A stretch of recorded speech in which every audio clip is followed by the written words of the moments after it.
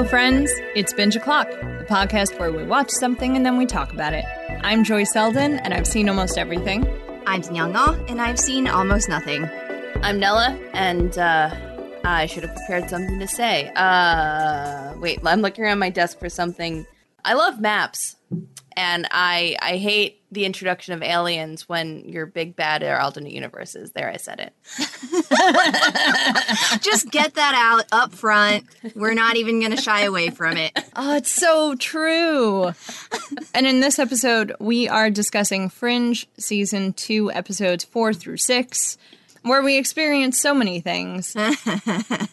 Jekyll and Hyde dreams, aliens, as Nella pointed out, and man, am I having trouble pinpointing something for Episode 4. Hybrid soldiers? Well, Flatworms?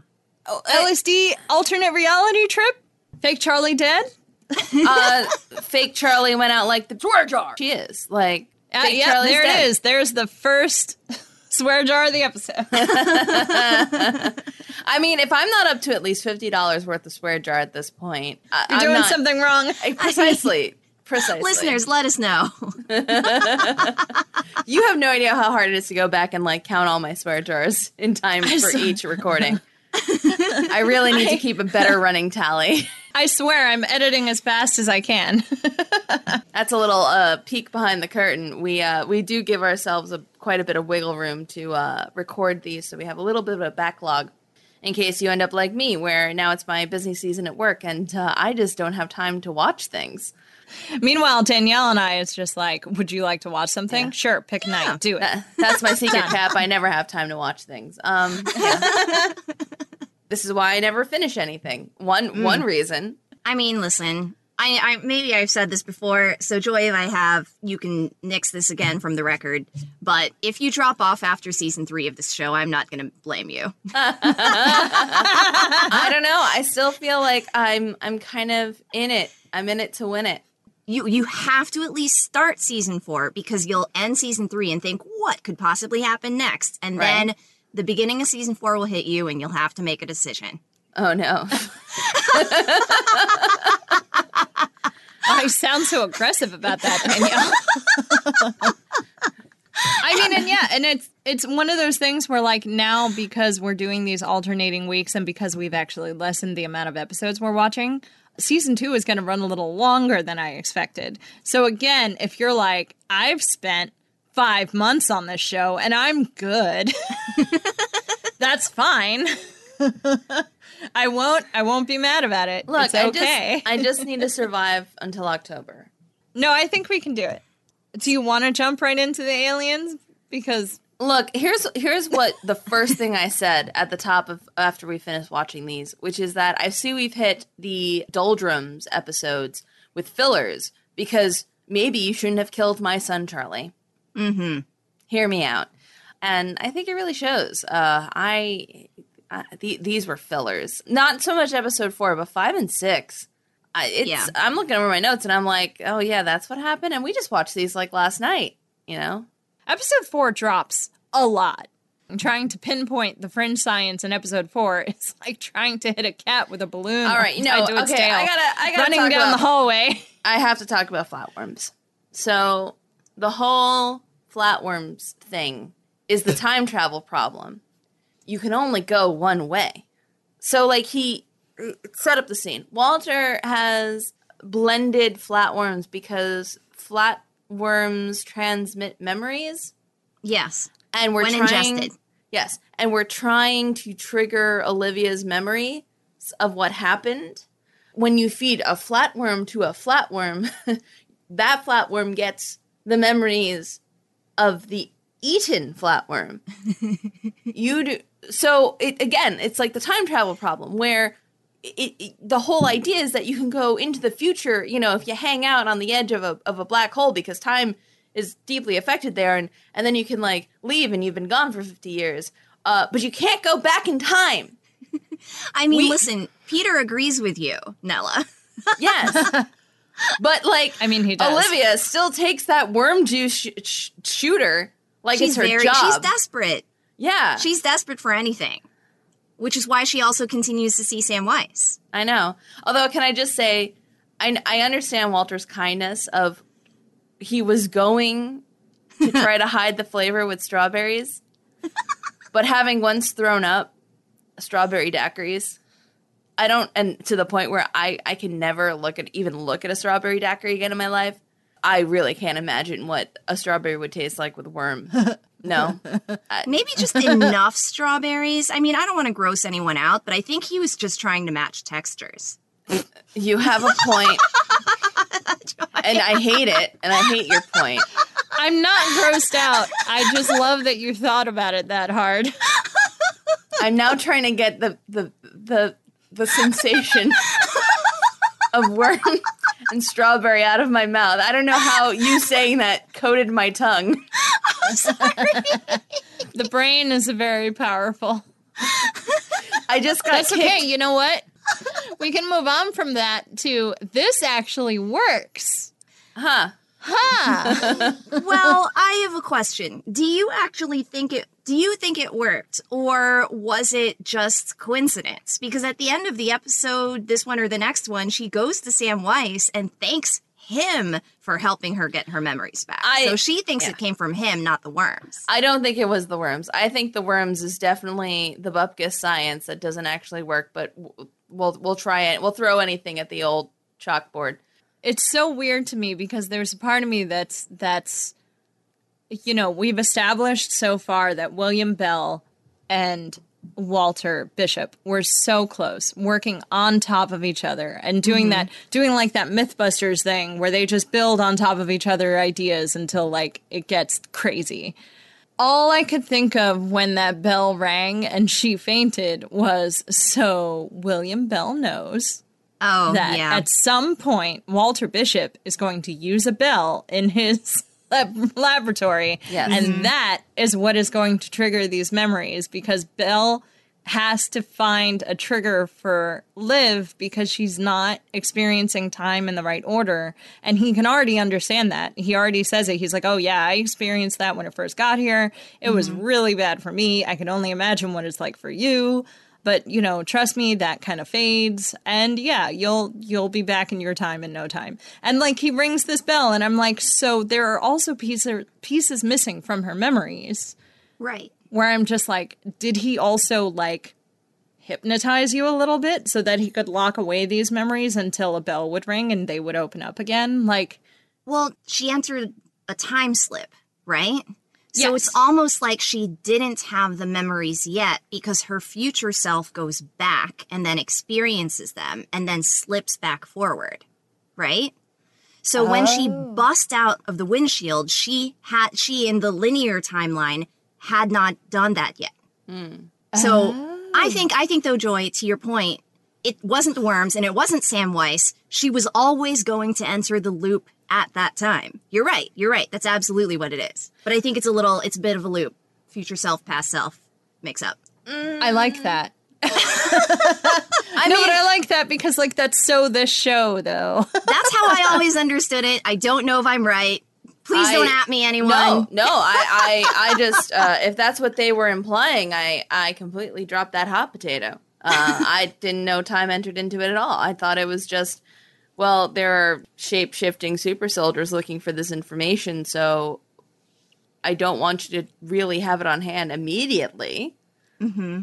I like the idea that she lost time because she wasn't in the car, right? Right. No, she wasn't. She was out of the car for... They don't actually say, but it's got to be at least for a couple hours because, like, they have to find Walter and Peter. They have to get them from Boston to New York, which we always are just like, yeah, that's just like an hour on the freaking highway. Yeah, sure, fine. Yeah. Like, in the time slip of this show, Boston and New York are, like, right there. Whatever, let's say it's, like, 2 hours.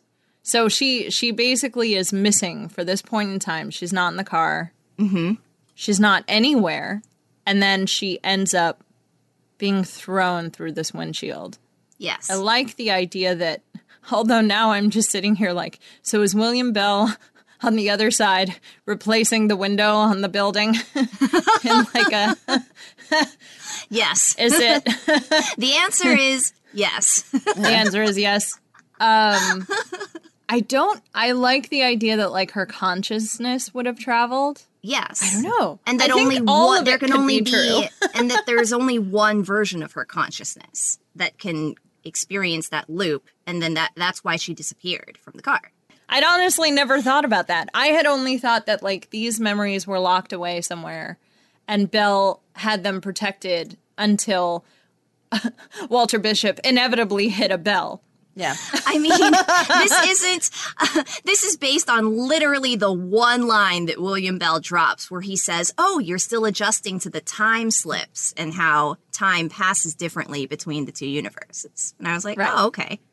I like that idea. It's a great idea. I mean, do I trust that this show was doing that? Because again, I have been trained by J.J. Abrams just to never trust that he's actually any good. I mean, I know it's not J.J. He's just the producer. But like, I feel like with these shows, like, we're really good at building up really fantastic fan theories that are never as complex. It was just aliens. I know the show has like, I feel like the writers of the show have a lot of like fanon about the show that they may or may not share in certain episodes, and whether they tell you it's there or not. Like, they have decided certain things about this show and they will not share them with the audience, or will they? Like, it's a constant question. I mean, look, I will say this. At least, like, this show was too early to fall into the Game of Thrones trap of, oh, no, they figured it out and therefore we have to change everything. What a stain upon the history of human entertainment that was. Truly and sincerely. Yeah. That was unfortunate. Well, anyway, so back to the show. Would back to the you show. like to talk about the frozen heads, Nella? I know you had a lot of opinions. Okay, so super soldiers.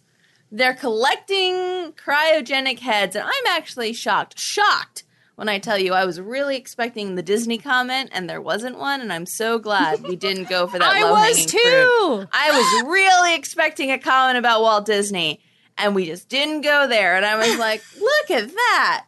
Somebody knows Wants a cheap to work joke in that when town. Yeah, well, where were we at Disney mergers at this time? Well, the question is, was JJ still trying to get Star Wars at that time? Right? Ooh. Because hang if on. he was still trying to get Star Wars, well, was Star Wars even Disney at that time? There are timelines that I'm not. Oh no, that's gonna be that's a dive.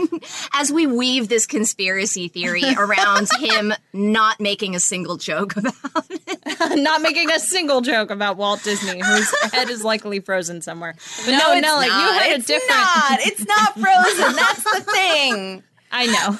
But anyway, so these super soldiers, the one guy who seems to have his stuff together and who manages to escape the cold open, whereas the other one gets riddled full of bullets and then bleeds mercury. Which I made a comment about how, oh no, it was Alex Mack the whole time. But now after watching the Alex Mack introduction again from 1994, I'm realizing that Alex Mack actually more turned into a water-like substance instead of mercury. So this is my own childhood memory, just misremembering. This is a deep cut for you millennials out there. I still maintain Alex Mack looked like mercury when she turned into water. I maintain. We really didn't have the water mechanics down in CGI in 94. Let's be honest. We did not. So- But I'm pretty sure Peter also commented on the, like, he's going over there to check out Alex Mack, like, putting a thing. So, yeah, this was 100% for the millennials in the audience. Shocked that Walter didn't try to lick mercury, by the way. That he actually put on gloves like a smart... I was waiting for the moment where he did something dangerous with that mercury, and it just didn't happen. That's growth. But anyway, back to the heads. So we're collecting these cryogenic heads and, you know, we're trying to find a thing in the heads. And now this whole scene is framed by not Charlie having his face melting off because he's dying because his thing broke. And it looks like these things are non-transferable. His bro can't just be like, oh yeah, just use mine. Let's just, just a very convenient mechanic that they've decided to throw into the show. Sure, Jan. It is attuned to each individual soldier, I guess. Maybe.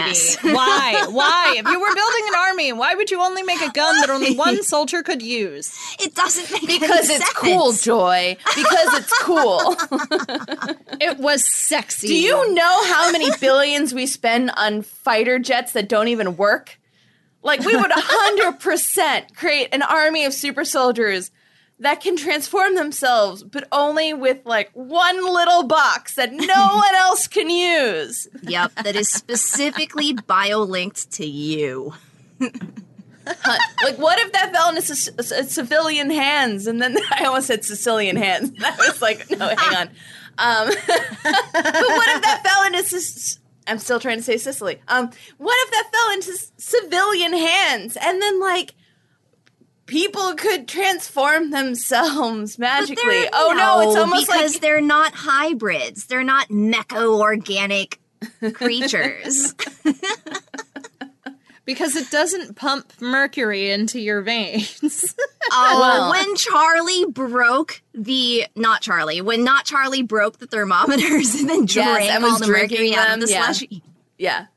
I did want him to make a mercury slushy mixture. He did not. He poured that slushy out first. What a waste.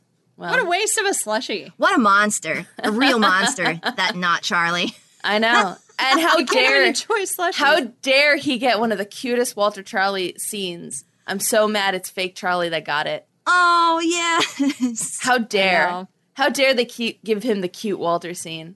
Wait, Nella, you still didn't talk about so back to frozen heads. Tangents, what are those? So they're searching these heads, kind of cutting up searching them and then none of them have the thing they're looking for, so they're tossing them over their shoulder in this clearing. And all I could think was, this is going to be the weirdest archaeological excavation in like 500 to 1,000 years. Like, somebody is going to be digging around here for some weird reason. They're going to be like, why are there so many heads here? Why are there so many hens here? And it just made me think about how, like, the thing about archaeology is that you only ever have at best the shadow of an answer. Archaeology is the science of everything's made up and the points don't matter. Especially when there is no written history, no oral history.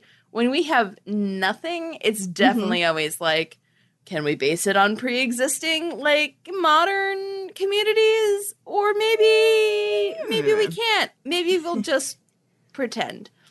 It's like those stories I always hear, which I always take with a grain of salt, about those items that archaeologists have found in everyone's houses, and then they decide that these items must be of huge religious significance because they're in a prominent place in everyone's houses. And then some human with a very specific area of expertise says, no, in fact, that is a common household object, and here's what it does. Yeah. Yeah. This is a spoon. They used it to serve lunch. And it was so good at its job. Yeah. They put it in every house. No, that's a huge part of it. And, like, the joke is, when you're getting drinks with other archaeologists, if you have no answer, just say it's a ritual purpose. Like, this is not good archaeology, but these are the jokes we have, so. Gotta have jokes. Gotta find the joke. Gotta find the joke. I would have lost my gourd if I were in a site where I was excavating and there were only skulls. Only skulls with, like, I guess the remnants of plastic, because would the plastic have survived that long? Well, that's a great question. I don't know. Like, have we hit an apocalypse where we finally have the plastic-eating bacteria we're growing in labs let loose on the universe, and suddenly plastics in ocean are but we're long gone? Like, I don't know. Who knows? Who knows? Or maybe the other universe gets its way and this universe doesn't exist at all in the span of 10 years. Yeah, so, by the way, that's our ticking time clock, everyone. In case you missed the memo, William Bell has warned us that we are leading up to the last great storm, wherein our two universes Our two snow timelines globes. will collide, and only one survives the collision, and the other one reigns supreme. And the other one And- will crack open. He thinks that they're going to collide once a door is opened between them, and then some parts of them overlap and they, quote, exist in the same space, even though doors have already been opened between them. Yes. Well, those were the previous doors. This is the one for the last great storm, Danielle. I wish our audience one could see big Danielle's door. face for that one. Danielle was just like, but the doors they've already... Those were like little cat doors. We're talking like big, like Barn like those- doors? Yeah, and once they're open, you can't put the horses back in them, you know. The horse is out of the stable. That's it. You're done. Uppercase T, uppercase D, the door. I mean, The door. now I'm just imagining Full Metal Alchemist. Right. Like, that's I was the just door. gonna say. That's the door. That's the door. The door. Have you heard about the door? Do you think these events could be connected to the door? Can I just talk really quickly about the lab tech Brandon and Massive Dynamic? Yes. Yes. I love Brendan. Yes. Oh, Brandon okay. He might be the MVP of these 3 episodes for me. It's not look, Rebecca. Rebecca is pretty awesome. No, Rebecca's the real MVP. Brandon could have been the MVP if he wasn't in episode 4. If he was in episodes 5 and 6, he would be the MVP. And that's how we'll delineate. But I don't know. I just really like Brandon. He's I like how he talks to Nina Sharp. It's not disrespectful, but it's definitely like, yeah, you hired me because I know what I'm doing. Yeah. And We it's can give her really- access to the servers. The public servers. I know. Oh, I died. I just really want to impress this cute blonde, and I'm just a dude who's bad at security, and my boss is standing right there. I'm not gonna lie, I did get some Ezra feelings when Brendan was like, I mean, all information is free. Where it's just like Nella has a character in a Star Trek RPG that was basically just like, let's just share all information all the time. Why would I keep it secret? And it's just like, because sometimes you have to keep it secret. State secrets. What are those? This is the Federation. Here, Romulans. Oh, I was court-martialed. It was great. Anyway, moving on. No, Brendan is just like that. It's just like yeah, we can take care of this. It's so funny the way he brags about it too, where it's just like, oh yeah, I can set up a program and you could get the results live. Just sync it to your phone. and Astrid is just is this? I think what she says is this Massive Dynamics private FTP information? And I was like, you rat bastard. Yeah, he did. He is The way her eyebrows shoot straight I know. up when Olivia says, oh yeah, that's what that is. Astrid's so excited to get her hands on it. I want to know whether Astrid did a little snooping once she had access. I hope so. I mean, my fanon is that she tried to see what else was there, and then maybe like hit a firewall or something. You can't blame me for trying. Brandon is definitely going to have to rewatch those like security safety protocol videos. He's going to have to do the whole training exercise, all like 3 hours of it all over again. Okay, so before we move on from episode 4, should we discuss Rebecca? Yes, the real MVP. I love this actress also, and every time I see her, I'm just like, I'm so glad to see her. But she's this figure who I think the only person we've seen so far who has experienced Walter in both settings and not been horribly traumatized by him or like forgotten about or Who has positive memories of him? Yes, who has positive memories of Walter shocking. Bishop. The only one. Definitely, so far. We haven't gotten to talk to William Bell about Walter yet. I'm sure that William Bell has positive memories of Walter, but I mean, William Bell is that's equally true. monstrous, so I don't know if it really counts. Two monsters talking about each other being like, I mean, he's not that bad. Whatever. But anyway, Rebecca. Yeah, no, I really love Rebecca. Rebecca's just there to get stoned. Let's just call it how it is. She's just like, I miss this. I miss being so high that I saw a world that no one else gets to see. There's Rebecca. Yes. That is Rebecca in Technicolor. And I love that we also get that little tidbit of, whenever I see someone from the other world, they kind of glow. And it happens twice in this episode where she was like, well, when you were a little kid, when she's talking to Peter, oh, you were a little kid and I could have sworn I saw, and then the drugs kick in and she doesn't get to finish her sentence. And then when she's coming down off the drugs, which, by the way, she was just cleared to drive. Yeah, right? It's He injected her with something to counteract them. No big. No. But she's still seeing glowing people. That was just the sun right behind him. Right behind him. Like, right behind him. Right behind him. Reflecting off his mercury-driven hair. No, he's not a super soldier. It's fine. No. But yeah, it's definitely must just be the drugs, which is my other, favorite line that she has. yes. Must just be the drugs. I did like that Walter actually apologizes Yes. for his actions, where the episode doesn't specifically say, but there's definitely they probably had a very inappropriate relationship. It doesn't specifically say that they were romantically involved or that anything actually happened. All we have of her in college is a video of her in the 70s just blitzed out of her mind, talking about alternate realities and soldiers and things. And then we have the way they interact as adults, which there's the slight implication that they could have had a fling. Maybe. It's so unclear, though, because even as she kisses him at the end of the episode, she says, I've been wanting to do that for a long time. So the question is a long time since that morning? Or is a long time since she was a college student? It was kind of unclear. They didn't explain it. There was also a joke about, her knowing where he keeps his slippers.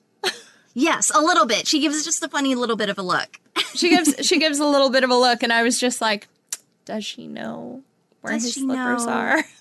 And is it because they're just tucked away in a corner of the lab where he likes to hide things, or is it because they were left in someone's bedroom? Is it on top of the microwave because he's an eccentric? Right. And I don't know. Anyway. Thoughts.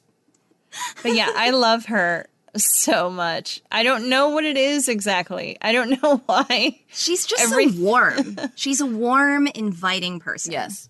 And she lights up the screen when she is on it. Yeah. Yeah. I think. Something about her vibe. Something about her vibe. She left and she had a great life. Unlike the other examples we've seen, she was one of the lucky ones. True. So she's almost like a breath of fresh air, too. Yes. we haven't seen someone this well adjusted to experiences with Walter Bishop. Hey, we have a woman who wasn't tortured. How about that? How do you like them apples? I love them. I want more of them. Give me all of these apples. I'll bake them into a pie. I'll be a delicious, delicious woman-loving pie. That's where we went with that. What flavor is woman-loving pie? No. There's probably some rhubarb in there. Probably be peaches. No, it's definitely a peach-based pie. My brain went immediately to peaches as well. Yeah. Oh, good. Yes. I'm so glad we all could arrive at this particular thing. We could experience this moment together. That we can experience this Can moment you make a peach rhubarb pie? Hang on. Is rhubarb something you could put in with peaches? I've had rhubarb and strawberries. Speaking of strawberries, that's the usual, yet again. But I feel now we're off of strawberries now. No, thank you. No, you can. You can 100% make a peach rhubarb pie. All right. I will have to try this. Summer project. That could be a really tasty pie, actually. Well, okay, before we totally turn off of episode 4, I think probably my other favorite moment from episode 4 is when Olivia just rips William Bell a new one at the end of the episode. Yes. I mean, a hard left turn there, because this is a woman who definitely has trauma because she was tortured by these individuals. I hated the cutesy thing he did with the tea and the warmth and, you used to call me Willem and this reunion and it's going to be lovely. And I love that she called him out on it. Yeah. Immediately. I agree. But that's why casting Leonard Nimoy is so choice, because he is your internet grandpa. And you're just like, no. Let us examine what you have done. It's good. Like the extremely charismatic older uncle who just, speaks of honey and sweet things and all these other things. And it's like, yeah, but your actions, sir. Oh, yeah. That's a good point. It would be so easy to just accept everything he said because he always finds a way to twist it, Yes. Mm-hmm. Like when she's referring to the victims of the experiments or the survivors. And he just says, and any search of knowledge, there are unintended consequences. And you're like, ooh, William Bell. Basically does what she did with Sam Weiss when she was just like, you're going to, cut the Yoda crap. Like, you're going to talk to me straight. You're going to tell me what's happening. Just say what you have to say. You pulled me into this reality to tell me something. Mm-hmm. And he does. And then that is finally when we get the explanation about the storm and uppercase T, uppercase D, the door. Just going to run around shouting about the door. Have you heard the good news about the door today? It's going to set us free from our mortal coil. I really appreciate that the show doesn't shy away from showing how strong Liv is. Mm-hmm. Like, Olivia Dunham is arguably the strongest character they have. Strong 100%. Of will and strong of, just thinks about everything and not only puts the pieces together visually, but also mentally. And, she's able to make all the different connections that we all need. Excellent detective and police officer, just everything that she does. Yeah. And what I love about that, too, is that we do allow these moments of just emotion. Because by episode 5, after she shoots fake Charlie, which, look, I have issue with the fact that she shoots fake Charlie. And while we know it was, in fact, fake Charlie, the best she has, hey, let's unpack that psychologically, is Samwise. Royals, we really need to have, an on-staff psychologist to help with this. Swear jar! I know this is the FBI, and we're bad at this, but oh my lord. Well, also the FBI Fringe division is bad at this. They're really bad at this. They're really bad at this. What they needed was, Nina Sharp to have some therapists on call. To be like, hey, you've seen some stuff at Massive Dynamic, right? Have you talked to, your people? Okay, after recommending Samwise, I'm pretty sure Nina's the kind of person who's like, have you tried, I don't know, a jade egg? I don't know if I trust Nina Sharp's, mental or physical recommendations for health. I definitely don't trust the FBI because they're the ones who sent Stern in there to be like, you guys are crazy. Why are you talking about psychedelic frogs and butterflies? I know. What are we... So because the FBI doesn't have it either. No. So the answer is everyone's bad at addressing mental health. Cool. Great. And she can't talk to a therapist who is not involved in any of it because what is she going to tell them?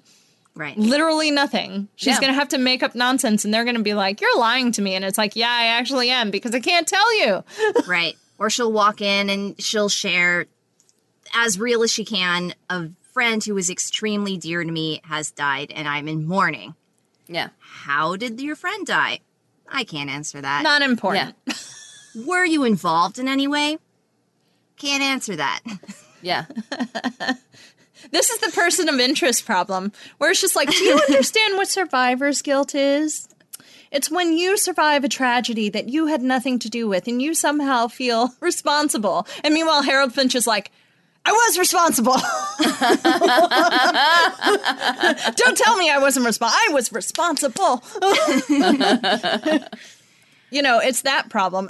I want there to be therapists really, really badly.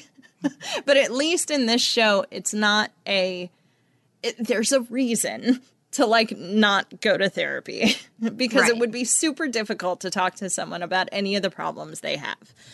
I also, you watch shows like How to Get Away with Murder, and it's like, all y'all need therapy real hard, and you could get it. Like, you could get it for everything you're talking about. I mean, yes and no, because they wouldn't be able to share their number one secret that is really eating away at their hearts in that show. Yes, but they could share like 80% of everything else. They could be like, so I'm having this weird relationship with this woman and like I'm pretty sure we hate each other. Like that could be talked about with a therapist to unpack. But on the other hand, you have Olivia where it's just like, I can't say anything. Because if she literally tells anybody connected to the FBI, they're going to think she's crazy. And you're right, Sam Weiss is like Nina's only option because I guarantee you Nina would have given her someone else if she didn't think Sam could help her. Sam. It's just, I'm not going to let myself go on another Sam rant. Instead, we're just going to smash cut right from that character to a character I love, which is Agent Kashner. Why not? Yeah. This poor gullible boy who they decide is competent enough to be left alone with Walter for long stretches of time. I think someone was asleep at the wheel at that point, but Charlie had just been killed, or Charlie's death had just been discovered. So I would, People Actually, before we get off Charlie real quick, where is his wife in all this? Good question, Joy. I would love to know because he had a life and a family and things that mattered, and I guess they don't anymore or something. It's so sad. I guess. I mean, where's Olivia's sister? Where's Olivia's niece? Like, all of these extra side characters were just dropped. Yeah. I know. Where's Meghan Markle? I did actually write down, like, what happened to Meghan Markle? Okay, so, full disclosure, listeners, I really don't like episodes 5 and 6. They're probably my least favorite in the entire series, which is kind of saying something considering what season 4 and season 5 are. So... take what I'm about to say with a grain of salt. But the things that I do love about them are, like episode 5, we get to have like Peter and Walter have their house and have their home. And like you plucked Walter out of this comfort zone when he was just getting used to like having a home base and brought him to Seattle, which is very far away from his home. Mm-hmm. And he's a mess the entire time. He's extremely anxious and he's scared. And you brought him to a hospital, which triggered his anxiety about St. Clair's.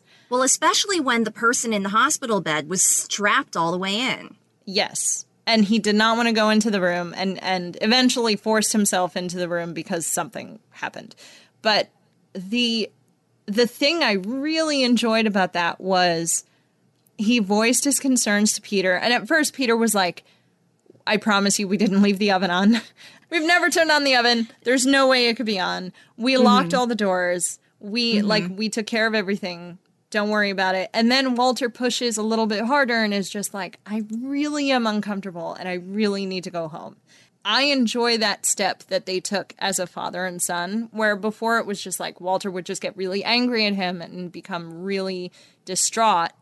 And now it's like we're using our words. We're using our words to say we're uncomfortable. But then, of course, he gives him this Agent Kashner. Bless this. Who our third blonde-haired, blue-eyed character? Who? Yes, Nella was immediately suspicious. No. Will it, in fact, be 3 for 3? I mean, we actually don't know. What happened to Agent Kashner at the end of this episode? He's just gone. He's kind of just gone. I don't know. I feel like the show's going to throw us a lot more blonde-haired, blue-eyed guys that could be baddies, so. The CIA agent, I think, at the end of episode 6. Sandy blonde hair. Yeah, sandy blonde hair, definitely blue-eyed. Definitely has some tricks up his sleeve. That guy. We're going to have this conversation in the middle of the street. Yeah, that guy. I'm going to approach you after you left your ex's house. For some reason, I know precisely where you were going to be this evening. Yeah. The biggest thing I don't like about episodes 5 and 6 is because the thing we mentioned before is they feel like filler, but they also feel like lazy writing. They feel very weirdly two-dimensional. Like, episode 6 is like, oh, guess what? It's aliens. Surprise. Mm-hmm. And, like, episode 5 is, like, this weird interpretation of what it's like to be an addict. Yeah. I don't really cotton to that. Yeah. They both are really, like, addiction allegories, in a way. Yeah, for sure. And Bad ones. Very bad ones, might I say. Very bad ones. And I mean, I know the aughts weren't exactly, like, look, the aughts weren't a great place for mental health either. You know, there was a whole discussion in our country about, like, how to deal with 9/11, even continuing past that. And, like, the younger generation was saying therapy, and the older generation was like, well, we didn't get therapy when we saw 1 million people die on TV. And it's just like, yeah, maybe that means something. It was just so reductive, and I didn't like it. I just want to say my favorite parts of both episodes. Please. Episode 5, we have the big bad is a doctor who has been implanting chips in people's brains to help them sleep because they're insomniacs. But he can tap into that, spoilers, and ride the high of, like, other people's dreams. But he's doing this when people are awake and they go mad with, like, seeing demons. And pretty much they are triggered into having dreams while awake. And because of that, they are monstrous and they're nightmares. And then their brains can't handle it and they die from fright. What I love is that there is a waitress in a restaurant who suddenly sees body parts are being served. Like, there's body parts on the grill, and that's the monstrous thing she sees. And instead of screaming, she just grabs a knife, and I'm just like, this is some Buffy the Vampire Slayer fantasy she has, where all, like, the look on her face isn't even horror. It's just like resignation, like, guess I gotta go kill some demon jar. Like, it is the wildest thing to see. Gonna go kill some cannibals. Shocked that she actually dies from this, because I'm like, I feel like this woman has very specific nightmares that she can actually handle quite well. Right. I have to say, I don't really understand the quote, heavy quotes, science behind this episode, because according to Walter, they weren't dying from fright. They were dying from acute exhaustion. Yeah, and something about the way that the dreams were siphoned off from their consciousness meant that their brains never got to rest or reset. And I was like, yes, but then don't make their hair turn white. What exactly? Don't make their hair turn white, because that is the classic. He died of fright. Friends. I like he died from fright so much more than he died from acute exhaustion. Right? It just doesn't make sense to me. Wait, let's go back and forth. Favorite moments. Mine is smaller. Episode 5, favorite moment, when Walter gets a housewarming present from Astrid. Yes, that is pretty delightful. And he smells it and he identifies it as ciabatta. Ciabatta bread. Yes, exactly. And Astrid's and like, of course, oh my Astrid gosh, is like, yep, that's it. And then that moment where he's sitting on the bed, like looking at the loaf, and he goes, do I eat it or keep it? I liked that Olivia knew she had to deal with her trauma, and she eventually does. Yeah. There's one thing that the show does well, which is they usually tend to show injuries in a more realistic basis of them healing. They don't really do that with trauma, though. They did the thing that most television shows do, where they're like, we're going to talk about it in this one episode, and then we're never going to talk about it again. I mean, at least it's better than original Star Trek, where it's just like, oh, I know. So you've been mind raped by your co-employee in an alternate universe. Don't worry about it. And we're never going to talk about it. It's fine bones. Never going to talk about it. Yeah. At least Liv had to, I mean, she had the moment where she goes to his grave, and then she realizes that the thing she's picked out is the thing he told her on their first sting operation together, which is you're going to be fine. And then she has herself a good cry and keeps calm and carries on because she's keeps Liv. on trucking. What about episode 6? Oh, I have some favorite moments in episode 6. I'll tell you my least favorite moment. The teaser starts with murder butterflies, and I got mad because those were a lie. Well, the last time on. The last time on starts last time on. And I'm just like, don't bring murder butterflies back into this. Yeah. You bastards. Oh, I really didn't like did not like the opening for episode 6 at all. I hate the setup where, she walks in and she's going to be so excited because she realizes immediately it's a surprise and it's an anniversary dinner, and then she approaches him and then, I hate it all. I hated that as well because, like, you think, like, well, if this is the movie Contagion, then this is like, well, he's a cheating cheater who cheats and he's lying. Right. And then it turns out, oh, no, he's not lying. There was a good 30 seconds of Nella being like, she's a cheater. He's a cheater. Who's cheating? And then, no, they're actually just two people who honestly do love each other and no one deserves to die at the end. How dare you? It also gave me, and I'm not going to spoil the moment, but some Buffy vibes. Some real Buffy vibes in that opening. Yes. Yes. Everyone who's seen the show knows what I'm talking about. You're talking about. I do, in fact, know the moment you're talking about. Yes. Although there was one moment where I'm pretty sure this was just bad continuity. So he moves the flowers to the hallway, and then there's a shot of her coming home, and you can see the flowers in the kitchen. And I'm pretty sure that's a bad continuity shot, not that like we're seeing into some weird alternate reality thing. Yes. But I definitely had to sit there with a minute with it. Like, was that important or was that just bad continuity? I don't know. I'm pretty sure it's bad continuity. This show makes you look at every single possible frame, and then it's like, was it a flub? Was it reasonable? I don't know. Yeah. Was it a time slip, or did someone edit this incorrectly? I enjoy how this episode made me look up how many languages use Cyrillic letters.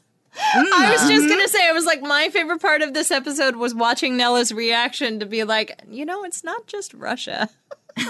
Well, because they find something they find a piece of hardware with Cyrillic letters on it, and Peter goes, oh, we know he's Russian. And I'm like, we know he purchased Russian-made materials. And while we do understand that he's probably Eastern European, we don't really know that he's Russian. Mm-mm. There's a lot of other things he could be, and he could just have bought Russian-made stuff because of the very specific thing he needs to do. Mm-hmm. Mm-hmm. But we won't look too deeply into that. Yeah, this is another one of those, and he's Russian, I guess. Cold War. I really enjoyed how much this serial killer was Broyles' man who got away. I could just hear the Judy Garland in the background, like, as he's listening to the recording of the last phone call he had with him. This was a great Broyles episode. I also like that we got to see Broyles and Olivia working together quite a bit in this episode, since Peter was mostly sequestered with Walter and Astrid in the lab. Yeah. I think my favorite fun moment in this episode is also a Broyles moment, which is when he's at the restaurant. That's mine too. It is. And it's really our first hint that, Broyles has a life outside of this. I know, shocker, but hear me out. He had a wife and he had a family. He had kids, and he really lost them because of the toll this case took on his life. And at the end of the episode, what I do like is that he's still on a kind of status with his ex-wife where he can go to her house in the middle of the night and her new husband is there and they just have a conversation. It's not toxic, it's not antagonistic, but he just wants her to know, like, that case, that we got it. We did it, And she's genuinely happy for him. And then afterwards invites him in for dinner in what looks like a really sincere invitation. Like, oh, hey, do you want to come in and have dinner with us? And it is just that heartbreak of, like, sometimes, like, the relationships you have don't last. Mm-hmm. And I like that we see Broyles, like, yes, like, the show says, well, this marriage fell apart because of this case. But it seems like the marriage fell apart because sometimes that's what relationships do. Right. And he is still able to have a relationship with them and his kids. And, like, it's not what it was. But I did like seeing that, like, just because he had the divorce, it wasn't antagonistic at this point. Like, whatever bad feelings had been, whatever caused the divorce, like, were able to move on. And I really enjoyed seeing that, brief though it was. Because now he could go live a weird sex life with Nina or something. And everyone's happy. My beautiful little black dress. Involved with everyone. She has a very busy life, that Nina. But I just had to, like, this, the thing I hated the most about episode 6 is I hated the sense that we've introduced aliens and they don't matter. I hate that. I actually hate that. And I looked at Joy across the room and I was like, I'm going to say it right here, right now, that this is the last time aliens will ever be mentioned or discussed in the Fringe series. I will put money on it. Do it now. I'm going to put a whole $5 on we are never, ever, ever, it's never going to be aliens ever again. $5. $5. I was going to ask, how confident you are about this. Like, is it you would put double the tip jar amount confident, or is it... Oh, no, please. I'm not made of that much money. I know I'm getting a raise in July, but I'm not made of that much money. God, no. Not that confident. It's a hefty tip jar. Although the fact that you had mentioned that makes me think that I'm on the right track on this, because I don't feel you would. I said tip jar, but I meant swear jar. I don't know, Danielle. Would you make me have to pay that much money? For a good cause, mind you. For a good cause. But would you make me? If I made you do it, I would end up splitting it with you. I am not a betting person, even though I mean, we could just round it up to 6 and then we all donate. We just all split it 3 ways. I feel like I have to make this declaration now while we're in the episode, and I feel pressured to do it. All right, you know what? Yeah, I will match the swear jar in donation to a charity that supports young Black women in STEM on the assurance that aliens will never be a plot point again in this swear jar show. Bold. I love that. I think that bold declaration is an excellent way to end this podcast episode. Do we all agree? I agree. Okay. For amazing. sure. Listeners, please send us your thoughts and your feelings. And no spoils about the aliens. If they come for me, they'll come. Again, no spoilers do to not Nella. spoil. Do not spoil. With everything other than spoilers, we would love to hear from you. Please check us out at Binge O'Clock Pod on Twitter and Facebook, where you can answer the question, if you had to drink blended flatworms, what would be your mixer of choice? You can email us at bingeoclockpod@gmail.com. We also have a Patreon. Find us at patreon.com/blockpod. That's right. Tell your friends, tell your family, tell your loved ones, tell the gullible FBI agents in your life about Binge O'Clock, and we will see you next time.